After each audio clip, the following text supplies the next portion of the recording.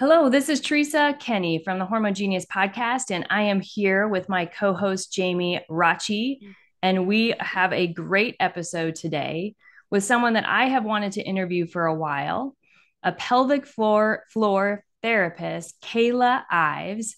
And Kayla is residing in Omaha, and she's been a pelvic floor therapist from the beginning of her career. She resides in Omaha and has started her own business called the Pelvic Physio in Omaha. And she has two boys, William and Benjamin, 7 and 5. And she moved from Colorado to come back to Omaha and decided to stay here, which ultimately led to her opening this awesome business.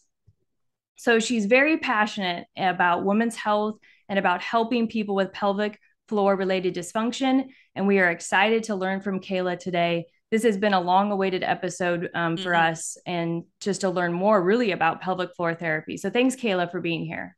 Yeah, thanks so much for having me. I'm so excited. Oh my goodness.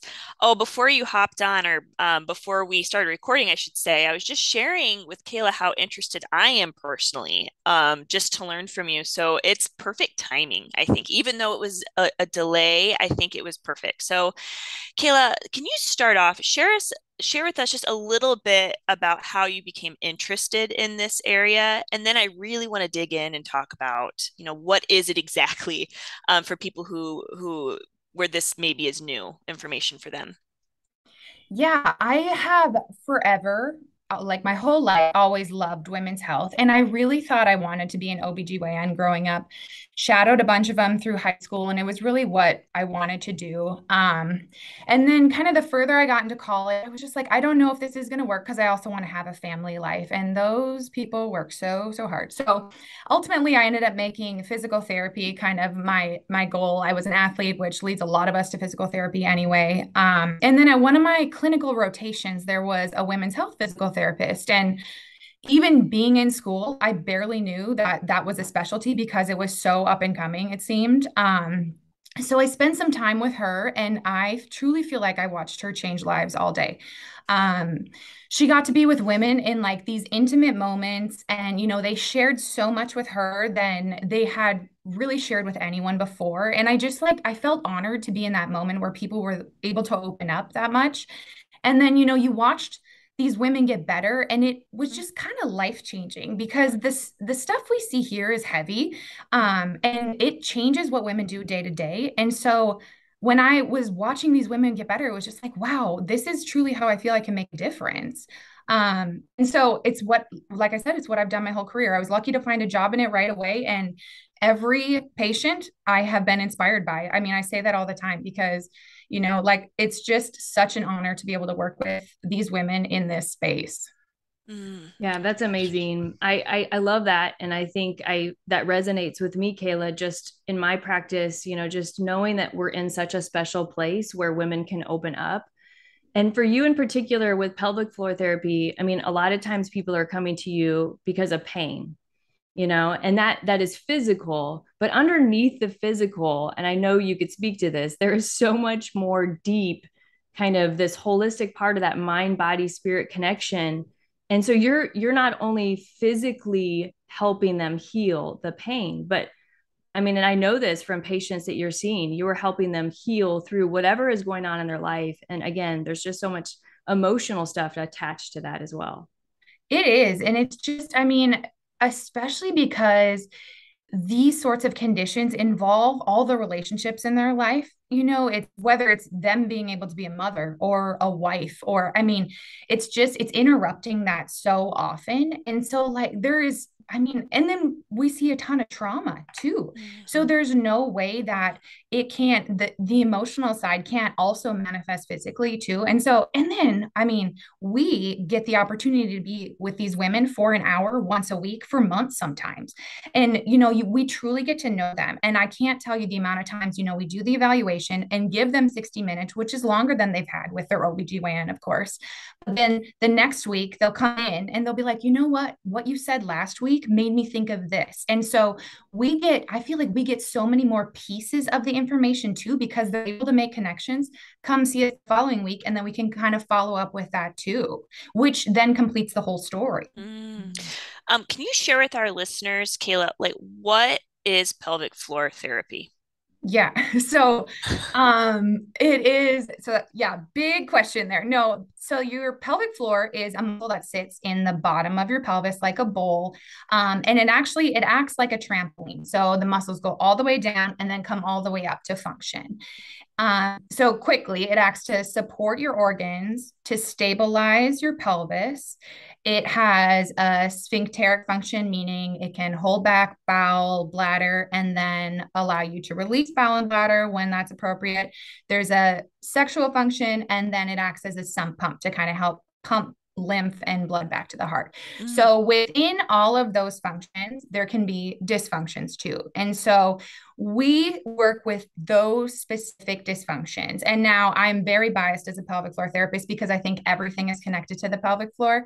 But we see a lot of women that have had like chronic pain, whether it's pelvic pain, back pain, hip pain. There's more often than not a bladder component that they're leaking with laugh, cough, sneeze. Pain with intimacy, constipation, I mean, abdominal stuff. So, those are the types of conditions that we see. So, then we treat the muscular dysfunction that corresponds to that. And a lot of times it's pelvic floor tension and then the muscles outside of the pelvis not doing their job and the pelvic floor doing too much. And so that's what we specifically work on is getting all of these muscles to function as they should. So I think what you're saying is like every woman probably could benefit from a pelvic floor therapist. I mean, I just think, we oftentimes think, oh, this is just for older ladies who have bladder issues, or maybe for a woman who's postpartum and just had a baby. Like those two kind of make the most sense.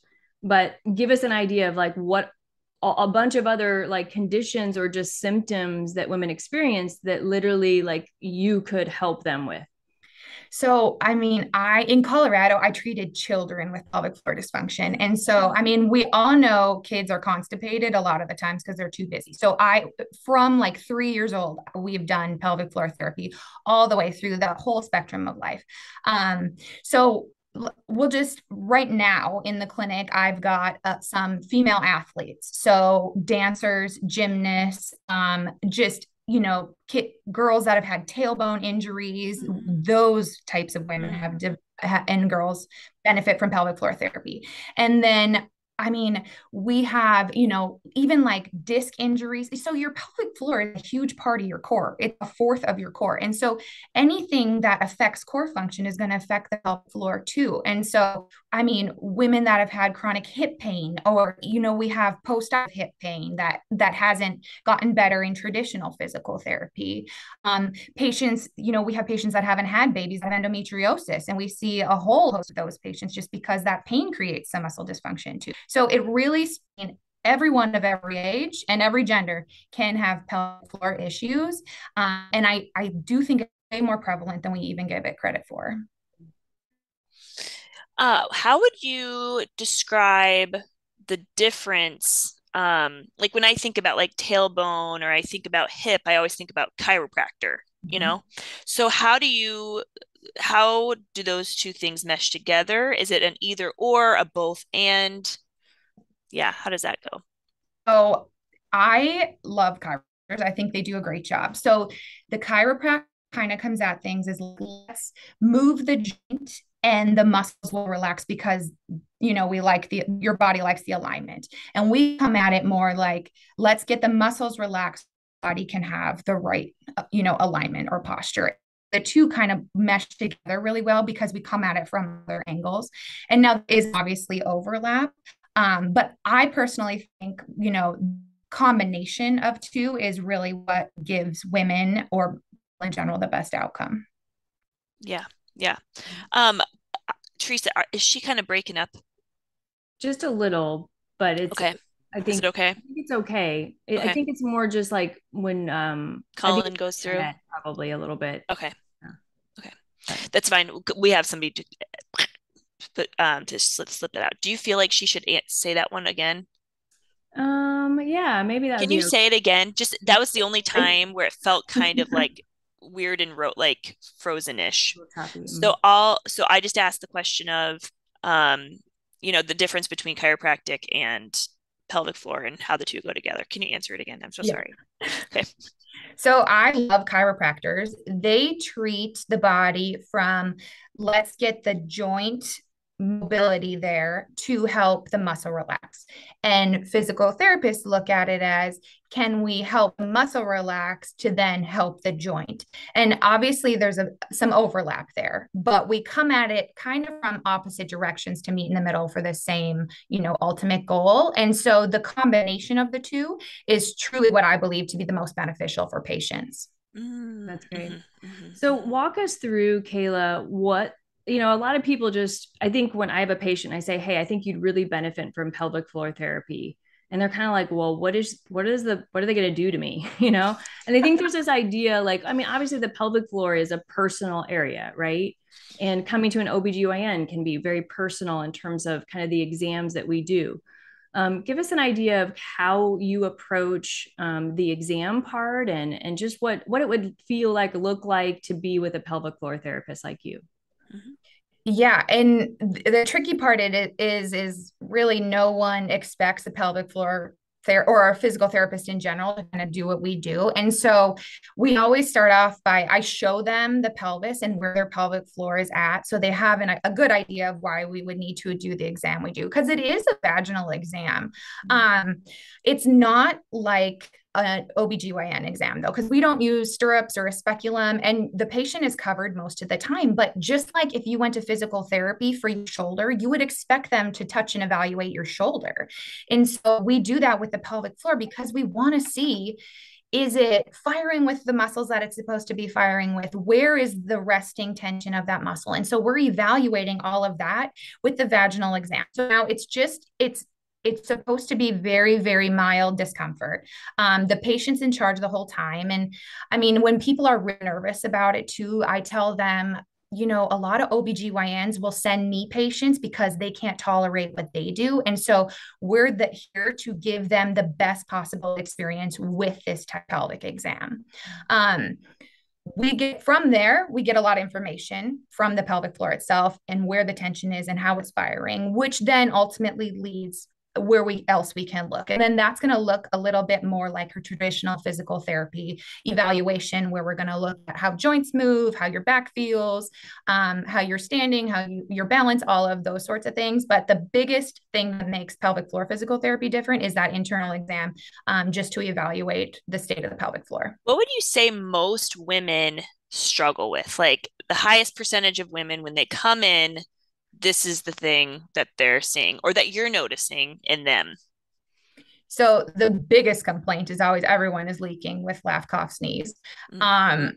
And for and sometimes they don't even put it as like a symptom because they just are so used to everyone like crossing their legs when they have to sneeze.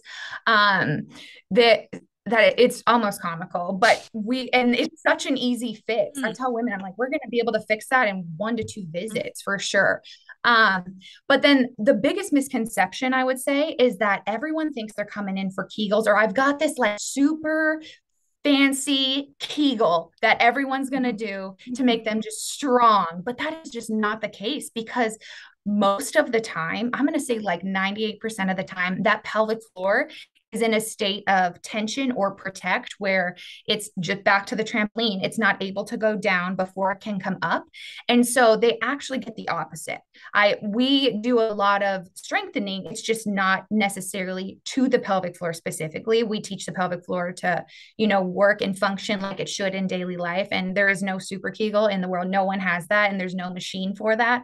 But yeah, I would say that's the biggest misconception, is they feel that, well, I'm weak and I had a baby and so I'm weak and that's why I'm here. And that's actually not the case at It's all. so interesting because Kayla, so this summer I was trying to be like a good mom, cool mom, go to the park, bring my basketball, and we're like playing basketball. Da, da, da. And Justin and my husband and I were doing like a one-on-one thing, and the kids had a bet who would win, and he won, unfortunately. But anywho, no, he didn't. I actually won one of them. He won the other. Main point is this.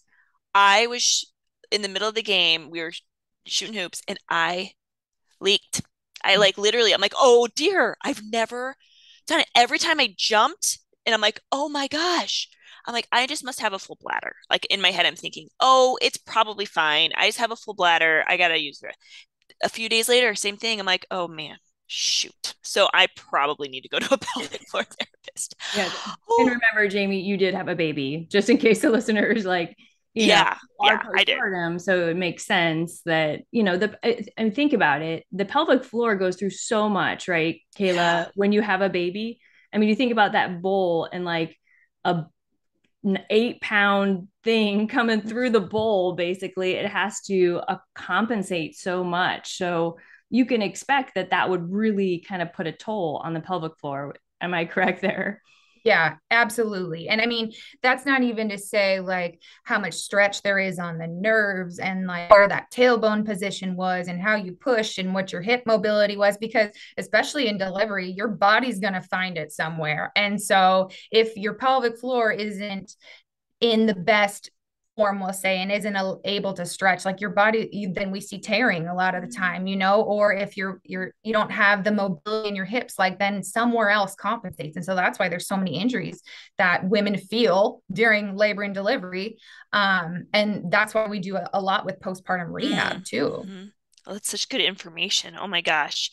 What would you say is one of the most surprising um, you know, things or issues that you see women coming in with that you just wouldn't think would be managed by pelvic floor therapy? We talked a little bit about them at the beginning, but even like if there's a story of somebody that you've worked with or a client, I'd love to hear about that. So I think the area we're not thought of a lot is with GI conditions and with constipation, or like we'll see a lot of women that are like, I have IBS and there's nothing really that helps, and but here I am, sort of thing, kind of last ditch effort. Um, because the pelvic floor has to relax for you to be able to empty your bowel.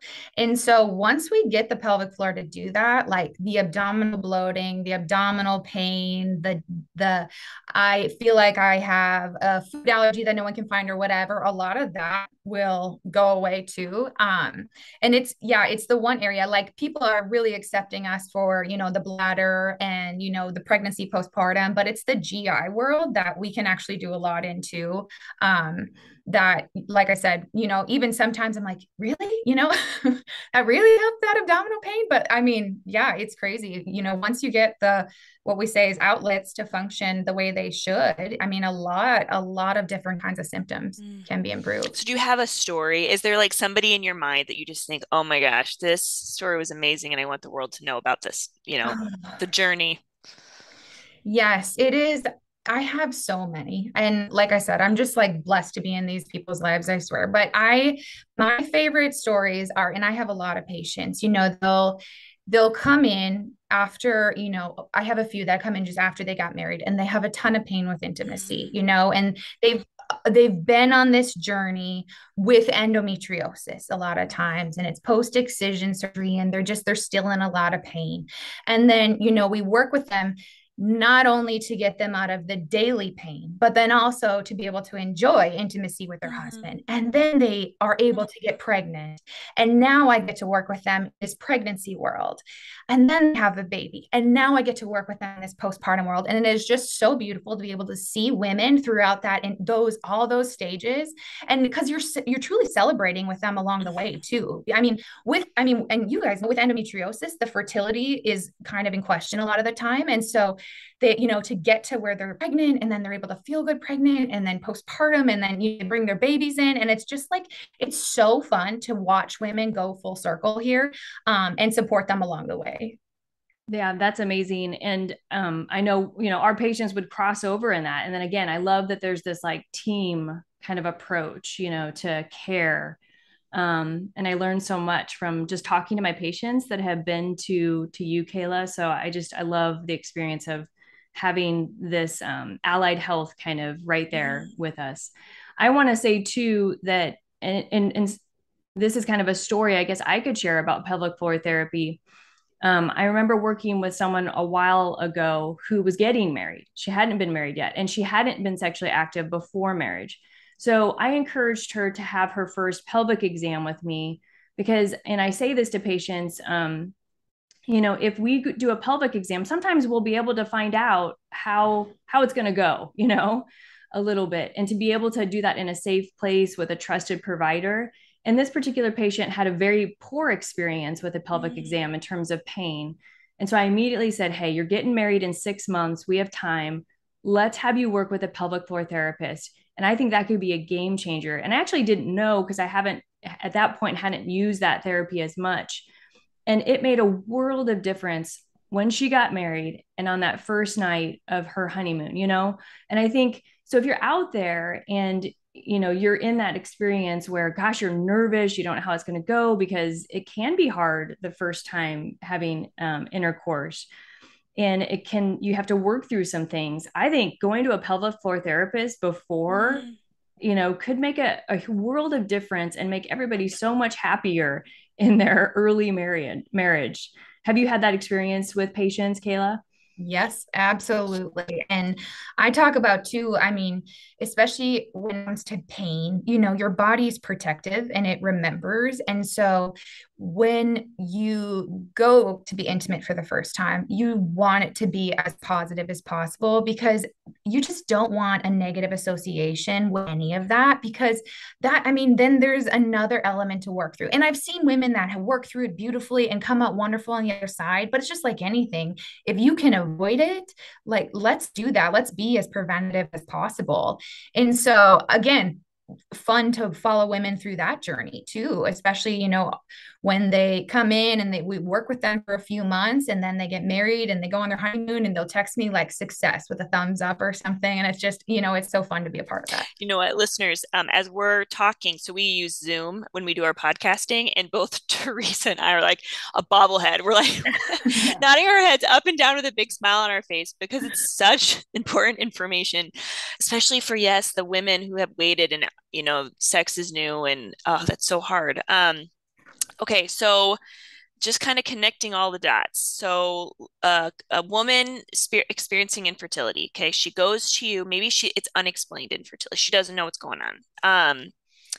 Maybe she's been pregnant in the past. Maybe there's been a miscarriage. Whatever the case is. So she's recommended to go to the pelvic floor therapist. What would be things that you would assess that would give you information about the possible cause of her subfertility? So, that's really, it's going to be different for different women for sure. And different providers, because I have been in this field a long time and I have worked with a lot of other providers, I have learned for. So I really make sure that these women, one, have had the proper hormone panels and all of that stuff. And so I basically get them to Teresa is what I do. But then we but then too, especially after a miscarriage, your body is a lot of times holding on to some of that emotional stress and emotion that you went through too. So there is a physical side. I see a lot of women that had a miscarriage that now have noticed, 2 cycles later, that tampons really hurt. And so it's also working through some of the way their body is holding on to that emotional trauma, that and helping them release some of that and recognize that, and maybe adding another person to their team for the emotional support side too. We work a lot on that. And then, depending on the reason for the infertility, the unexplained piece is a little difficult, but if there is, endometriosis, we can work a lot on scar tissue. Like, PTs are treating organs and just making sure that your organs are able, to move within your body like they should. There is just, it's always really complicated. And so we're definitely not just the one place you need to go, but having us be a piece of, what you're working on, and just a piece of that puzzle to get you to where you want to be is super beneficial. I really like the idea of thinking it as inflammation that we're kind of looking for in the body. I talk about this with my patients, like, your body is a bucket, and we throw things in the bucket in life. A miscarriage, I was sick a bunch as a kid, I've got a bunch of gut issues, I had surgery and my gallbladder came out. All of these things go in there, and we're trying to find where the body still holds inflammation. And this is the same with pelvic floor therapy. It's like you're looking maybe at a little bit more focused part, but it's still part of the whole. But you're looking for that area that is expressing inflammation, and you're targeting that. And so, and I always say this to my patients with infertility, if we can get your body to be as optimal as possible, reduce the areas of inflammation, get your hormones working right, we're just trying to let the body do what it was meant to do naturally, right? But if there's barriers to that physically and emotionally, it's sometimes holding the body up from completing a process that it should normally do.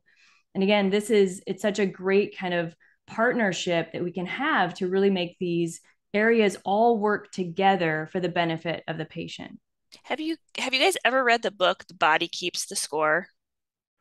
Yes, it is an amazing book. It is amazing. And I recommend it to patients lightly sometimes because it can be a lot. But I also encourage women to read it that have been through trauma and just have it be extremely validating for Yeah, what they're experiencing. right. That just in that there's like as you were talking, I'm like there's an intelligence in our body that it can, there is a memory, in our muscles that sometimes we don't even cognitively think through.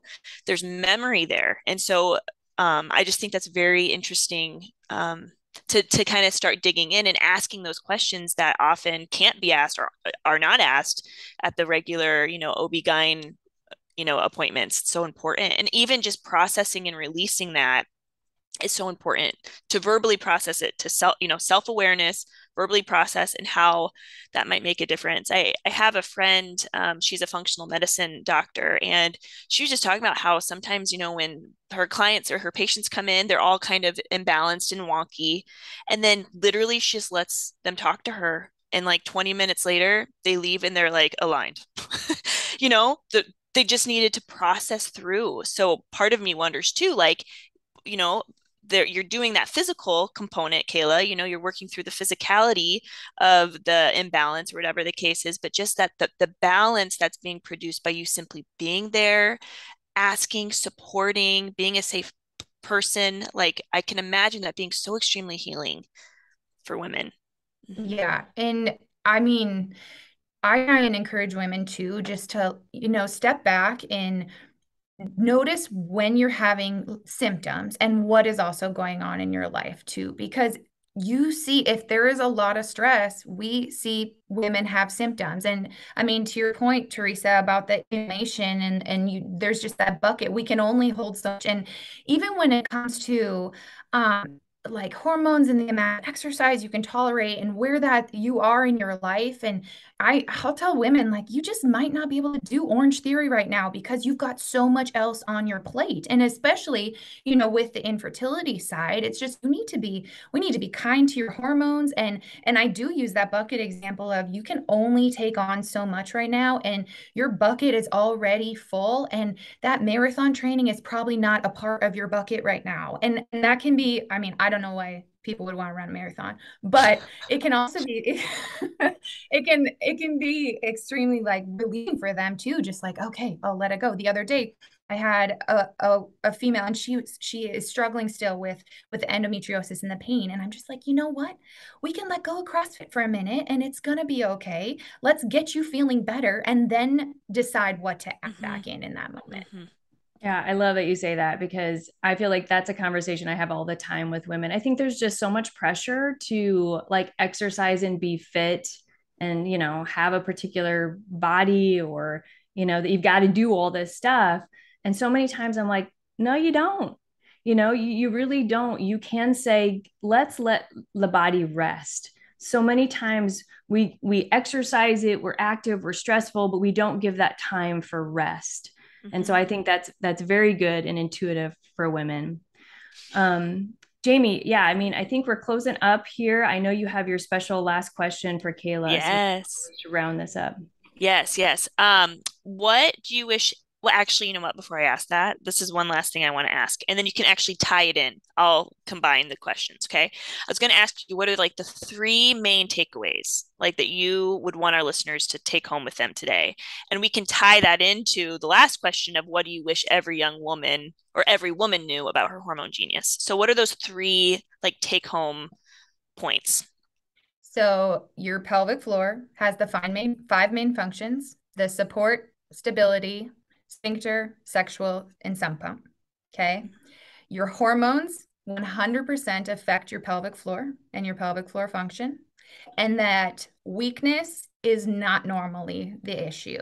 So never let that be your full answer for anything. And now I want everyone to know that our hormones are designed to work for us, not against us. So even if you're having symptoms, just use it as just a window into what your body needs in this moment for it to perform at its best in all of your roles in life. So good. I learned so much from you, Kayla. Oh my gosh. How can people get connected with you? Do you have a social media handle, a website? Yep, we are at thepelvicphysio.omaha.com and then on Instagram and Facebook at the Pelvic Physio Omaha.